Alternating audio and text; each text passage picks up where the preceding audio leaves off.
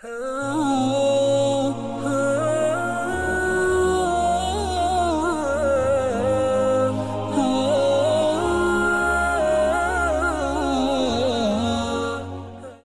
کی دل آزاری پہ چپ رہنا سیکھ لو، لوگوں کی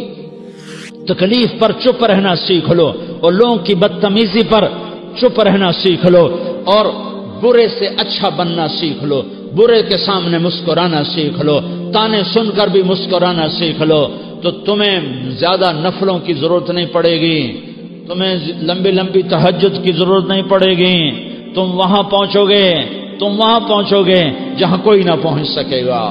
تم ادھر جاؤ گے جہاں کوئی نہ جا سکے گا، ہمارے مقامات کو کوئی پا نہ سکے گا آخرت میں، نہ دنیا میں نہ آخرت میں۔ اپنے اخلاق بناؤ، اپنی آخرت کو بنانا ہے تو اس نفس کو پاکیزہ کرو۔ یہ نفس پاک ہوتا ہے دو باتوں سے، ایک عبادات سے، ایک اچھے اخلاق سے، اور یہ غلیظ ہوتا ہے، ناپاک ہوتا ہے عبادات کو چھوڑنے سے اور بد اخلاقی کا شکار ہونے سے۔